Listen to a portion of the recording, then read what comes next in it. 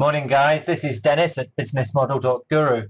Okay, today I'm having a look at the LinkedIn business model canvas. We've mocked up a quick one here. And as usual, we'll start over on the right hand side and have a look at the customer segments. LinkedIn has three main customer segments. There are the normal internet users, the people who just go on, put their stuff on the platform. Then there are recruiters who want to reach these people to hire them for jobs. Finally, there are the advertisers and marketers who want to reach people for various reasons.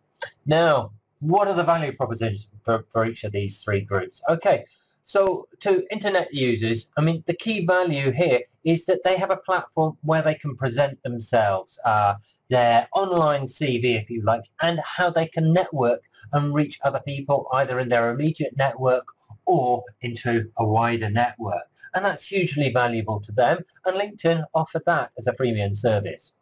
Recruiters are taking advantage of the way that the LinkedIn platform works, and this is when you put your information on as a normal internet user, you are putting it in a structured form. Yeah, that means that LinkedIn essentially has a database of 400 million people with all the information put very, very nicely. And that enables recruiters to easily identify people that they want to talk to and then to reach out and find and talk to them. Finally, advertisers and marketers use the same feature of the network, and they're able to filter and segment and target very, very precisely either niche groups or much larger interest groups.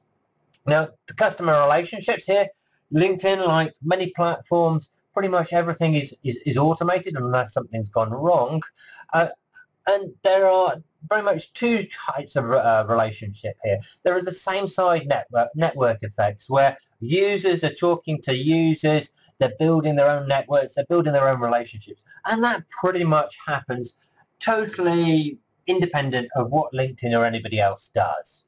On the other hand, there are the cross-side network effects where the recruiters and the advertisers and the marketers are really seeing they're reaching across from them to the users, and the larger the network of users is, the more value it is to the recruiters. But the more recruiters in there, it doesn't actually change the impact there. So you've got two different types of network effects going on then. Channels, I mean, LinkedIn, given the way that it's worked with 400 million people on there who've created links back to their profile and lots of places, has amazing SEO and presence. So it's very, very dominant. So the main channel that people now use is to go directly to the website, or increasingly 55% of users are now accessing LinkedIn through the mobile app, and that's the main route to market. The field sales is very much for how does LinkedIn reach the advertisers and the recruiters. Okay, how does it make the money? For normal users, it's very much subscriptions, add-ons. If you're looking for a job, you can buy a job hunter subscription. If you're trying to sell to people, you buy a salesman subscription. $50, $70 a month, $100 a month for different levels. Hiring solutions, they pay to post an advert. They pay to do a search and reach out to candidates. They pay to have a branded company talent site on LinkedIn. All these are sources of revenue. And when it comes down to the key activities, what's the most important thing for LinkedIn? It's the platform. Without the platform, they don't have a network. If they don't have a network, nothing else works. So developing the platform, increasing user engagement, which means increasing more users, which means that recruiters find more people, so they pay more money.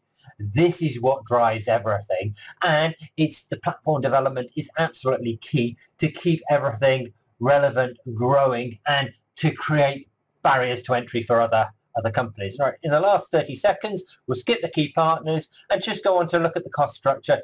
The web hosting, the cost, the data centers, this is all hugely expensive. And then the product development, this is where the majority of the costs come from. So this is the LinkedIn business model from Dennis at businessmodel.guru. Do read the article, and if you're interested, send us an email and find out how we can help you. Have a great day.